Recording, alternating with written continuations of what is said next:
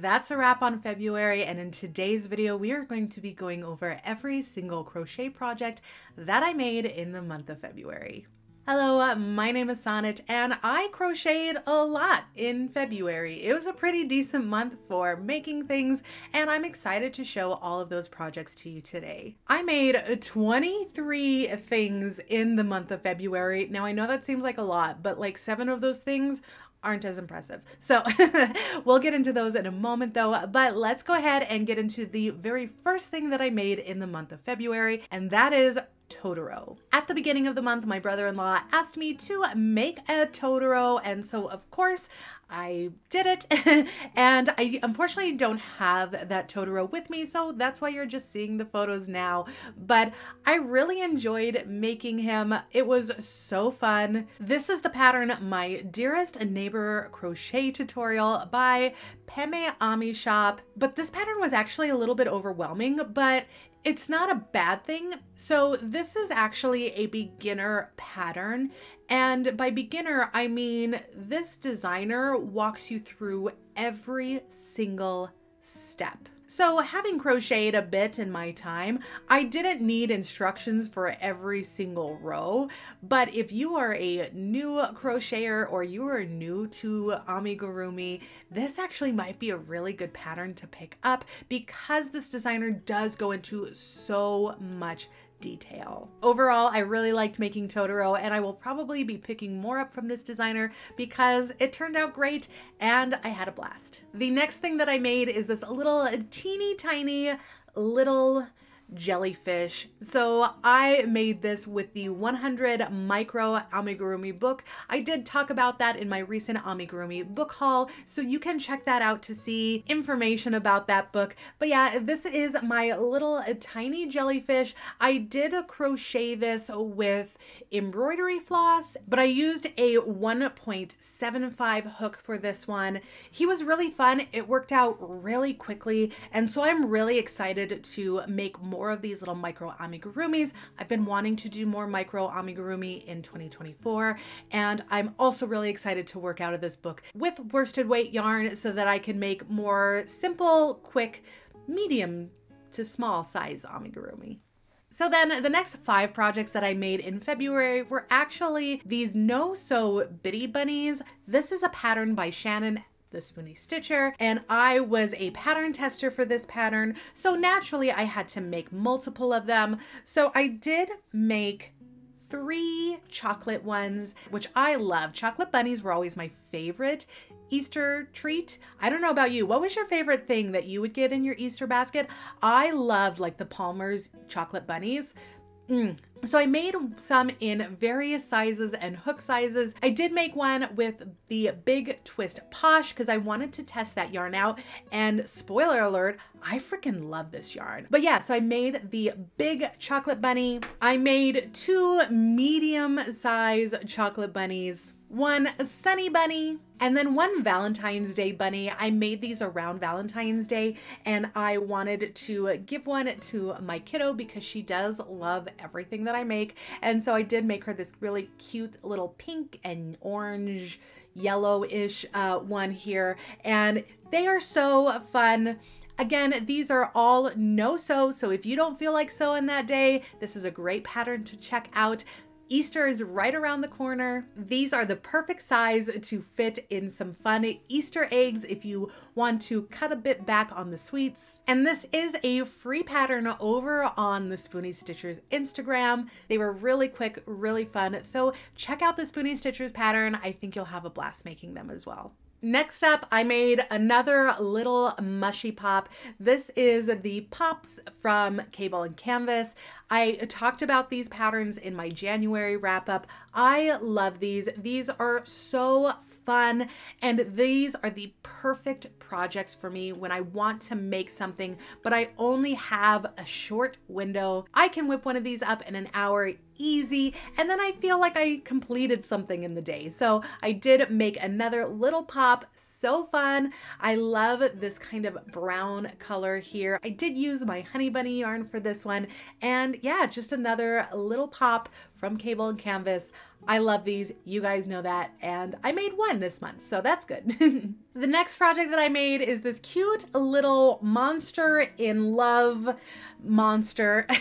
This is a pattern by Crochet Funny Friends. I actually did mention this in my Valentine's Day pattern video, and I wanted to create a funny little monster for Valentine's Day because, as you know, 2024 is the year of weird amigurumi, and I just love this little darling monster. I worked this up over the course of a day. I do need to block the wings, but whatever, it's no big deal. Just so fun, had such a blast, and it was the perfect Valentine's Day creation because this monster is super cute, super in love, but a little bit different than all that other mushy stuff that you kind of get around Valentine's Day.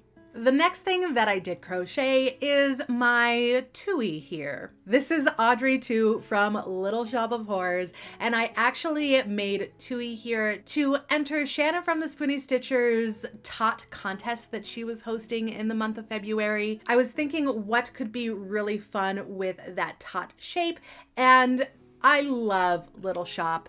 I have to do a Little Shop artwork, or I have to do a Little Shop crochet at least a couple of times a year. This is not my first Audrey 2 that I have crocheted. I have crocheted a couple, but I did have a lot of fun designing this one. I did use polymer clay for Tui's mouth and a couple of the details like the leaves and the little tendrils and things. And then I popped Tui into the little pot, wrote "Feed Me" on there, and yeah, that is my entry into the contest. At the time of recording, Shannon has not announced what patterns were selected as finalists or anything like that, but regardless on if Tui was selected or not, I still had such a blast crocheting this one. I listened to the soundtrack over and over and over while I made it, and I had a blast. So the next 4 items I've made, you've seen already. They are my dolls from Oki Pots.